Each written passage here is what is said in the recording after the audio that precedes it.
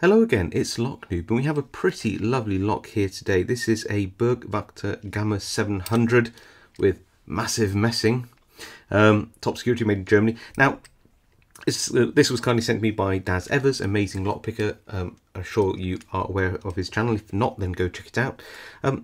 But this lock is a surprisingly good lock. I say surprisingly, it's not surprising it's a good lock. It's more surprising how good a lock it is.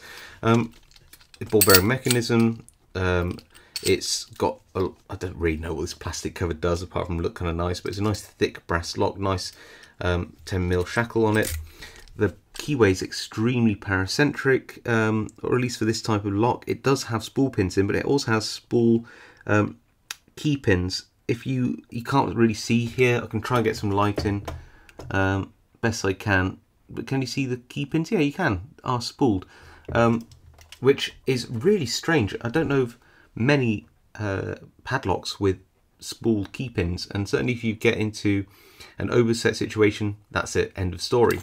The tolerances in this lock are fantastic, and the spool pins are really thin. When you get into a full set, you need manual counter rotation, and the way to get around that is, of course, to have really good control of the core. Plenty of ways around this. Daz Evers, lockpicking lawyer, potty pie have all got their own techniques. I use a classic, which is to find a tension tool which fits tightly top of the keyway and allows me to manually counter rotate the core to pick it. In terms of what tools to use, no joke, I kept these aside because this is how many different tension tools and picks I went through before I settled on.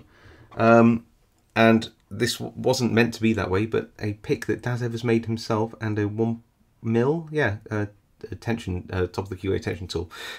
So yeah, I tried a load of my favourite sorts of commercial picks and homemade tension tools, but yeah, that didn't really work out very well. So let me go grab a vise, throw this in, and we'll have a bit of a pick and hopefully get an open. Okay, so we're in the vise and here is the key.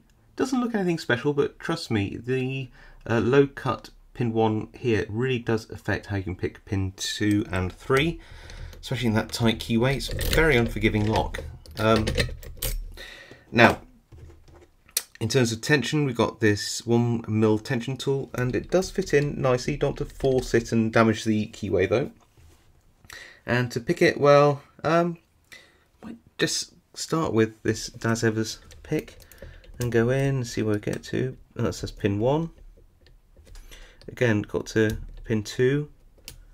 Really make sure that you, what's this? Get up under those pins. Pin 3. Going back through.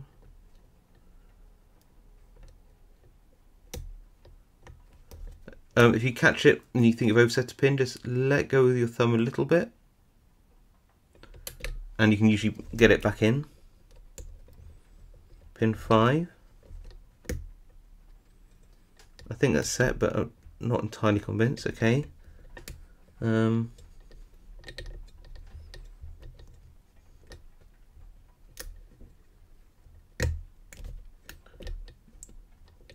So 5, 4,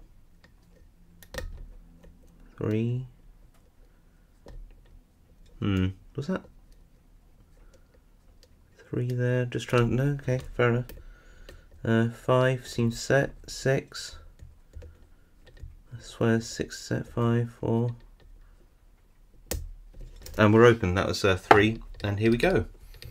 That lock takes a while to learn. It really does.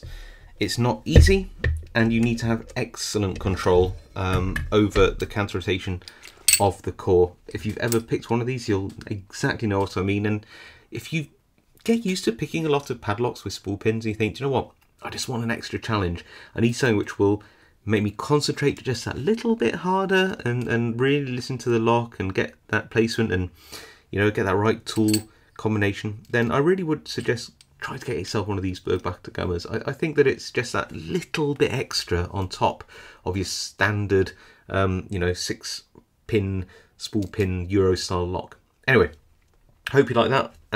Love this lock. Hope you did too. If you've got any comments about it, any techniques you've used on this lock. If you've got experience with this lock, let me know down below. I do read all your comments. I reply to as many as I can. If you haven't subscribed, please consider subscribing. And of course, I will see you all next time.